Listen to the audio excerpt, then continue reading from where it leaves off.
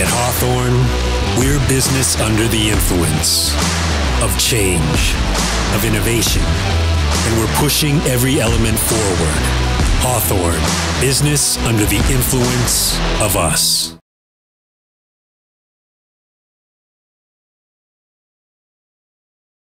How's it going, MJBiz? My name's Chris Hagedorn. I'm the general manager of the Hawthorne Gardening Company. As we sit here in December, I just wanted to take a quick moment to reflect on the kind of year that we've had. Now, obviously, it was a year that confronted the whole world with the kind of challenges that we haven't faced in our lifetimes. But despite the challenges, the issues, and the tragedies that are going to define this year moving forward, there have been some real positives for our industry. For Hawthorne, we've seen growth across every product category, significant growth. And more importantly, we haven't just kept our associates employed, but been able to pay bonuses to everybody in our entire business. Beyond that, we've launched some pretty exciting innovation. Now, my team's going to tell you more about that after this video and go into more detail than I can, but rest assured, it's a lot of exciting stuff.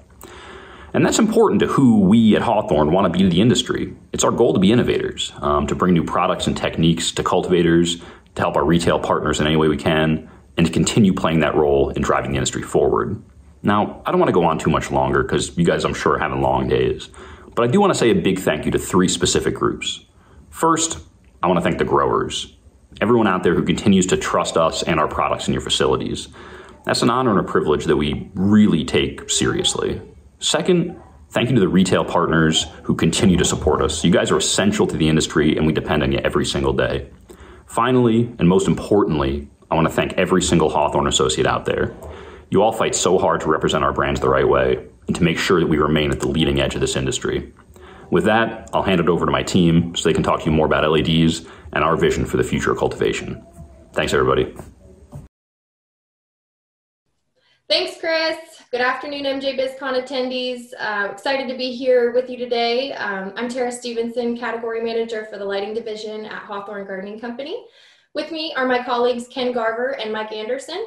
And today we're excited to talk to you about innovation in LED and introduce our new Gavita CT1930E LED. Hi, my name's Ken Garver. I'm a sales director here at Hawthorne, and I was part of the development team for our LED products. A little bit different format this year. I'm going to miss not seeing a lot of you in person, but we're happy to present virtually. My name is Mike Anderson. I'm in the technical services group. My specialty is lighting, and I've been doing lighting in the indoor gardening space for over 25 years. Let's start the conversation by talking about the history of lighting and how far we've come. So the artificial grow lighting indoor started in France in about the 1860s. By the time the 1930s came around, you saw innovations in lighting that included the incandescent lamp and then some of the arc discharge lamps about the same time. But a lot happened in terms of plant growth in 1960, because in the 1960s, high pressure sodium was invented along with metal halide. And believe it or not, about the same time, LED was commercialized. And it's not the LED that we see today. It was really little small indicator lights that you'd use on control panels and that sort of thing. So it would take a long time before you would see LEDs get into our gardens. But a high pressure sodium was an innovation that certainly made its way into the indoor gardening space years and years ago. So it's been the workhorse for over 25 years. But by the time 2000s and about the year 2000, LEDs became more popular in the indoor grow space because the power levels came up and there was multiple colors available so they could create spectrums to hopefully grow plants. But if you remember those early LED days, you know, it was a blue light and a red light, and so it looked kind of funky in your garden. And they did that because they thought that if they just increased blue light and red light, it would help mimic the McCree curve, and that's what plants use for photosynthetic response. The problem with that is that the plants really use all light to grow, from 400 to 700 nanometers. So all colors of the spectrum are used for plants to grow. And when you saw white light sources in terms of LEDs start to become powerful, you started to see more and more adoption into the indoor garden space. Absolutely, Mike. High pressure sodium really has been a staple for our industry. I remember when the single-ended 1,000 watt high pressure sodium was the most commonly used lamp. and how disruptive the new double-ended 1,000-watt high-pressure sodium was in terms of a better performing product. I see LED being the next evolution here as far as taking us to a higher level of efficiency and efficacy overall. That's really what we're here to talk about today. That's great information, you guys. It's amazing how far the lighting technology has come for indoor gardening. So with that, is now the right time for consumers to switch to LED? What do you guys think the holdbacks are or benefits? Now is the perfect time to consider switching to LED. Let's face it, in the past several years, there's really been no innovation in HID technology, and double-ended HPS has been around for many, many years. So there's not a lot going on there. In terms of LED, the performance of the LEDs are improving. From that perspective, there's really no reason why you wouldn't want to consider moving to LED.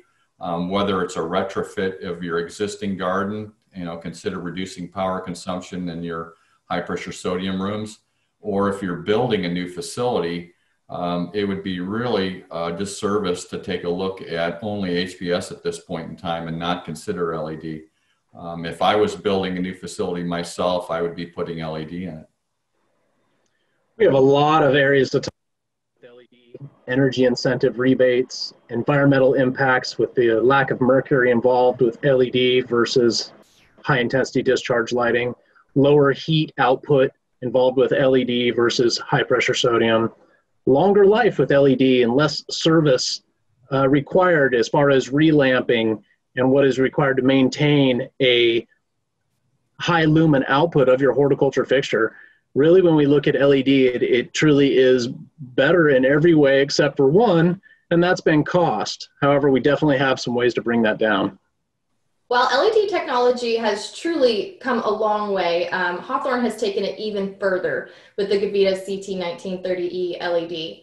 I'm going to hand it over to Dr. Danka Kai, head of our R&D department at Hawthorne, to talk more about the product details.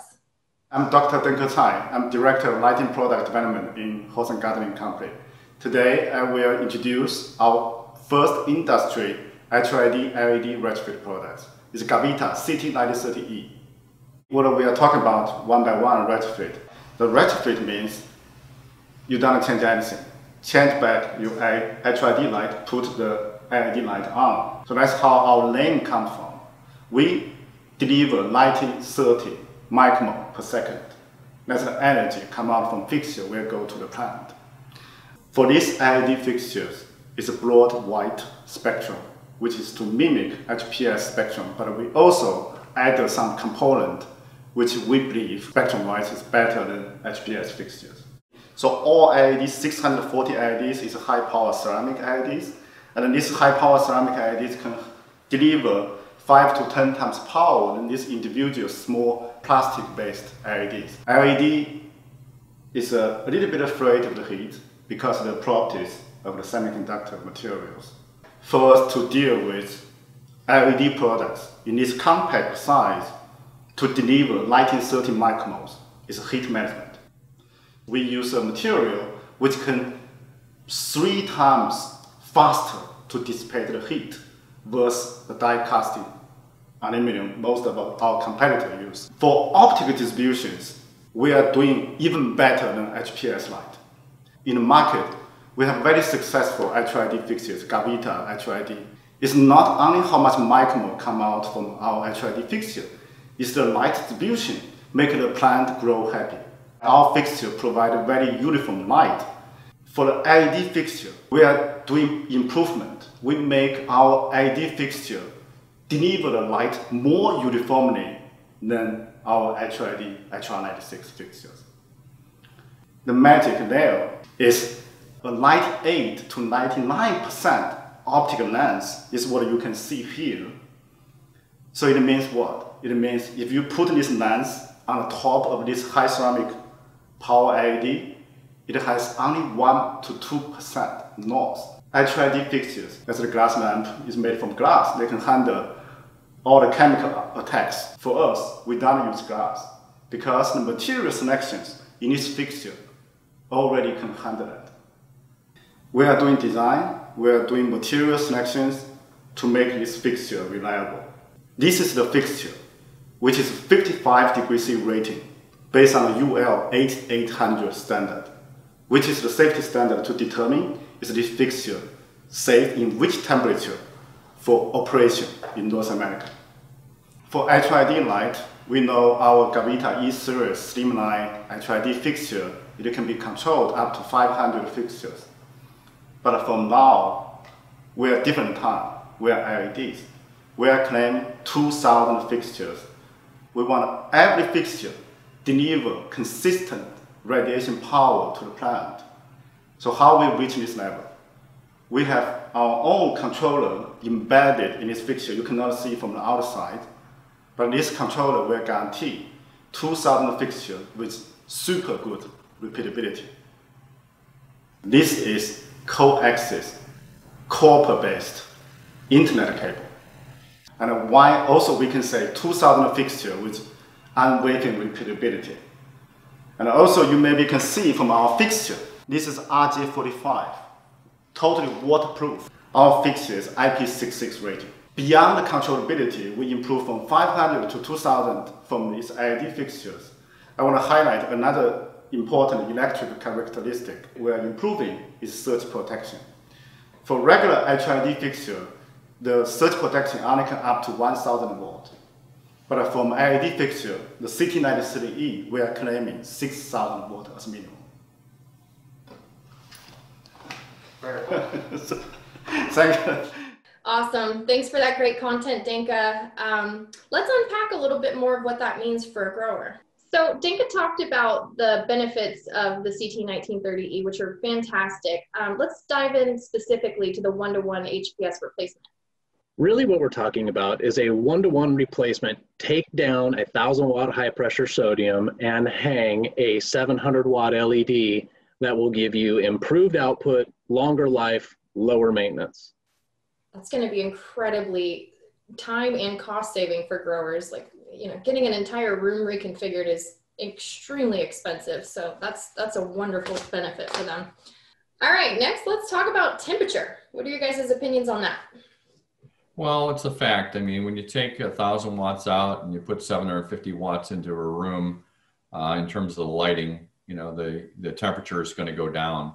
And that's what will happen with the retrofit from high pressure sodium to LED. When you take a look at temperature load or heat load in a room, it goes one-to-one with wattage in the room. So if you take all the wattage that you put into your room from dehumidification, fans, lighting, anything else that has a motor on it, all of that, eventually it turns into heat. So with high pressure sodium, you got 1,000 watts, you're going to have 1,000 watts of heat. So when it comes to HVAC design, you have to design around that to take 1,000 watts per fixture out of the room. With LED, you're going to have significantly less wattage, so you're going to have less heat. One of the biggest things we see with heat generation on high pressure sodium is the forward throw due to infrared spectrum and putting a higher heat load down upon the plant itself. When we look at LED, which is thermally cooled with a giant heat sink on the back and is really dissipating the heat through the top of the fixture away from the plant. So Ken, what's the standard operating temperature for a high pressure sodium fixture? Well, high pressure sodium, the lamp itself wants to run very hot. And again, it creates light by heat and pressure. Whereas LED likes to operate in a much cooler temperature. So when you look at this with regards to your garden itself, typical crops, your garden does not want to see these massively high temperatures. It works against producing your crop. So really everything about where we're putting the LED fixture in this application lends itself to better efficiencies. You know, Ken's right. The lower temperature that the LED likes to operate in is much closer to what the garden temperatures are run at. And therefore the LED makes perfect sense to be in the indoor garden at this point in time.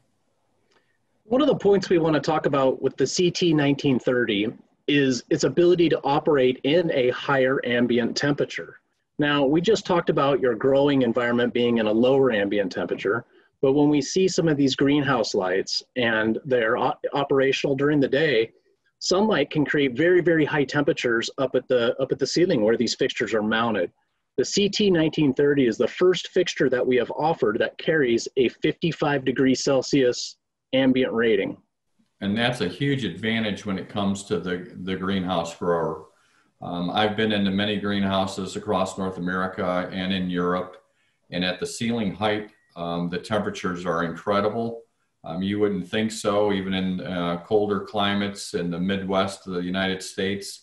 In a cooler day where it's maybe 40 degrees outside, but it's a sunny day, at the ceiling height, the temperatures are, 120, 130 degrees. And if you're operating fixtures at those temperatures, it can degrade the electronic components in the fixtures. So with the CT1930 having a 55 degrees centigrade ambient temperature rating, it's the highest temperature rating of any fixture I've ever come across. And so therefore, if you have a greenhouse situation that runs high temperatures near the ceilings, CT1930 is a really good choice. One of the big ones is power savings. With LED, we're really seeing a 25 to 30% overall wattage reduction in a one-to-one replacement. So in high pressure sodium, it's a 1,000-watt unit. And in the past, LED fixtures that try to duplicate high pressure sodium were pushing 1,000 watts if you wanted to replace HPS.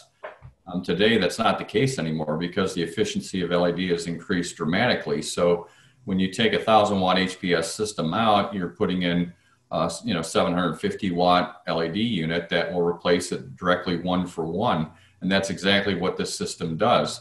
So you don't have any decrease in light output. So you're not going to see a reduction in plant growth by considering the CT1930. That's huge. What about safety? Safety is a good one to go into. LED obviously operates at a much lower temperature than high pressure sodium, and we can draw a safety correlation there. There's also a lack of heavy metals. There's no mercury in LED like there is in high intensity discharge lighting. And the other part of it is, there's no glass to break. And that's certainly another thing that can contaminate your garden. So one of the other major advantages in moving to LED is that you don't have any glass that will break and contaminate your garden, and you don't have any mercury to contend with as well. So that's much safer product. Yeah, I think as we continue to see laws come up like Health Canada, it'll be really important to continue to put a focus on safety. The next topic I wanted to discuss was lumen depreciation and LED versus HPS and which one's more beneficial for growers. Lumen depreciation is a big one. So let's actually go a little bit farther back. 1,000-watt high pressure sodium that was originally powered by old magnetic systems. The ignition sequence was damaging to the lamp and caused lumen depreciation to be increased. Your light levels dropped off rapidly. With the advent of electronic ballast, we did see a slight improvement here where we maintained light levels for a longer period of time, but there's still the damaging effects of ignition and a high heat load on the lamp itself. Comparison to LED, where there isn't a high ignition pulse or something like that that damages the lamp, you have instant on, instant off light, you don't have a warm-up period. It's a much more efficient and evolved technology. Yeah, and lumen maintenance is important. So that basically means that if you start off with a brand new lamp, and you start off with 100% of your light levels, and you wait a year from now, say that the light levels is only 97% or 96% of what it was a year ago. And it doesn't sound like a lot, but at the end of the day, the growers are looking for every advantage that they can get. And if you reduce your light output by 1%, you typically see a reduction in plant growth by 1%. So with LED, you see a very flat lumen depreciation curve.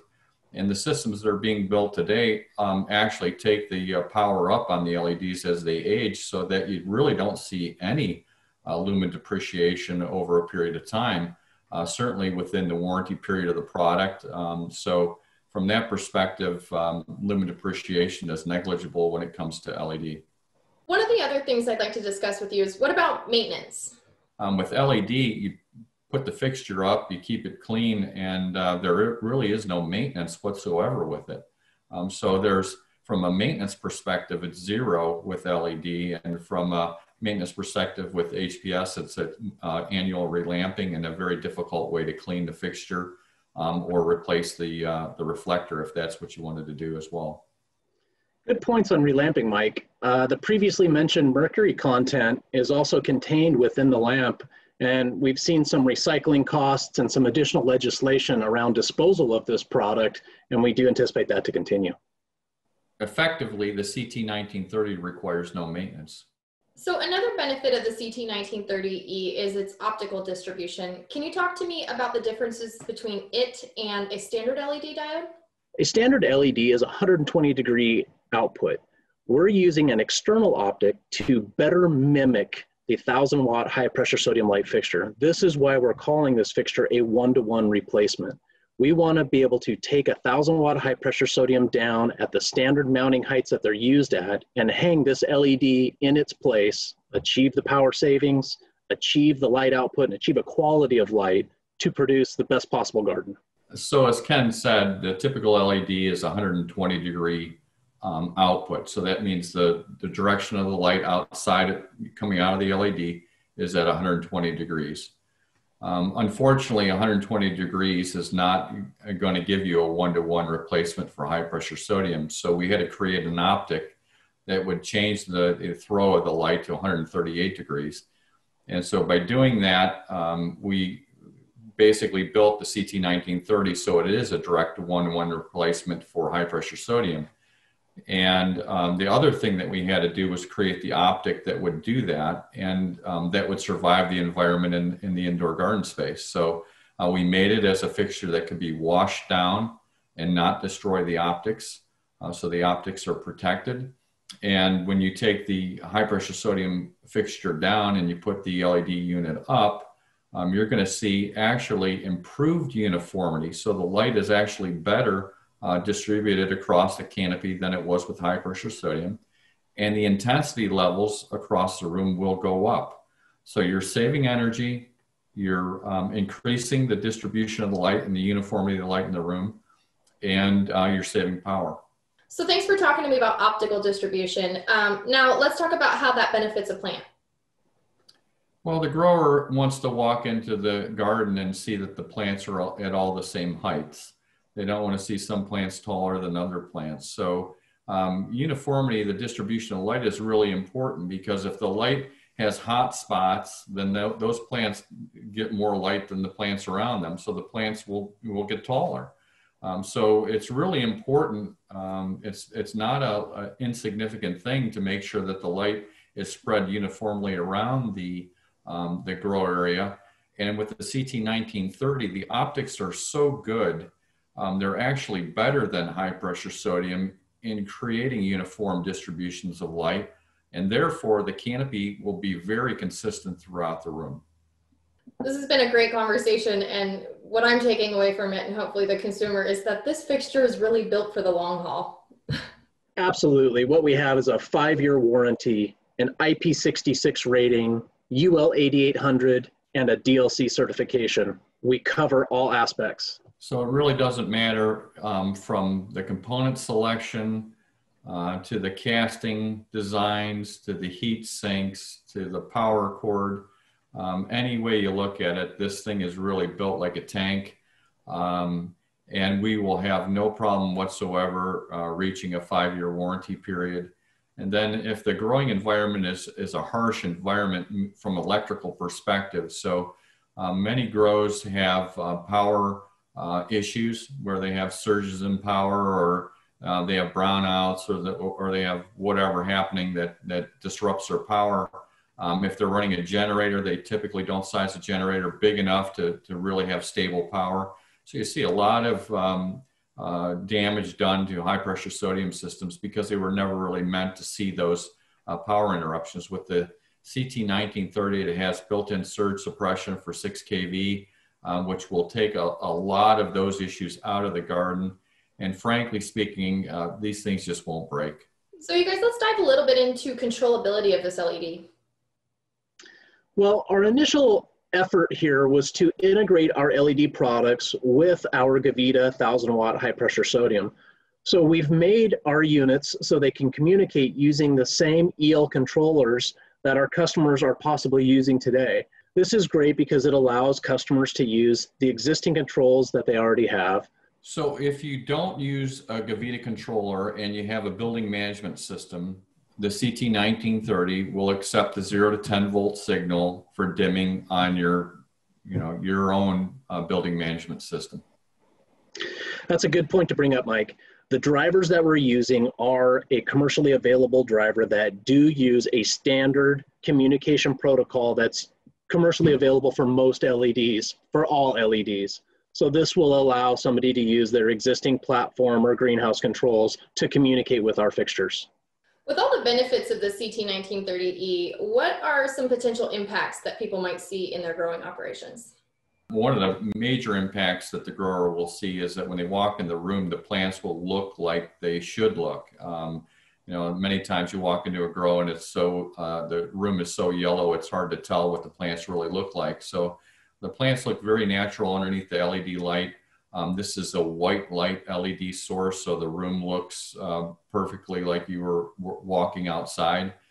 So from that perspective, any disease or pest inspection of the plants makes the plants look like they would if they were outside. So it's very easy to do. The other thing is that in terms of plant growth, what do you see? And so it's a very minimal difference from high pressure sodium to this CT1930. In terms of overall size of the plants, there might be a slightly smaller plants, a more bushy plant, but not dramatically so. So that I don't think that the typical grower would really notice the difference from switching from high pressure sodium to this LED source. If anything, we do hear reports of a positive benefit, shorter nodal lengths, more flowering sites, in the end, more product. So to wrap up, this content was great. What's in the box for the grower? So what should they expect when they buy a CT1930? The CT1930 includes a wire mount setup in order to hang the unit from the existing rope ratchets or an adjustable hanger if you were to raise the fixture up and down. It also includes a rigid unistrut mount if you were to hang it from your greenhouse structure or industrial structure included in the box. You get both mounts.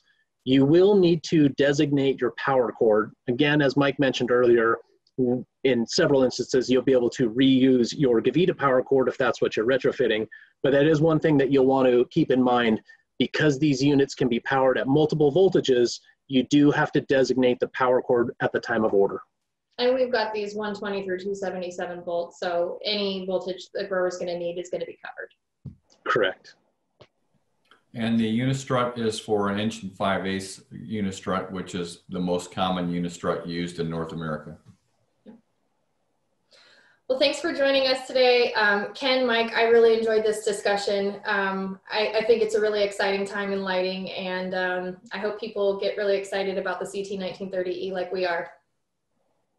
Absolutely. It's an exciting time to be in lighting. It's an exciting time for LED. There's a lot of energy rebate incentives available and a lot of reasons to make the switch now. Look into it. The CT1930 really is the next evolution in LED lighting. And the rest of us from Hawthorne, we really miss going to MJBiz this year. It's usually the highlight of our year, and with a launch of a product as significant as the CT1930, we really wish we could be there. So everybody stay safe, and we hope to see you again next year.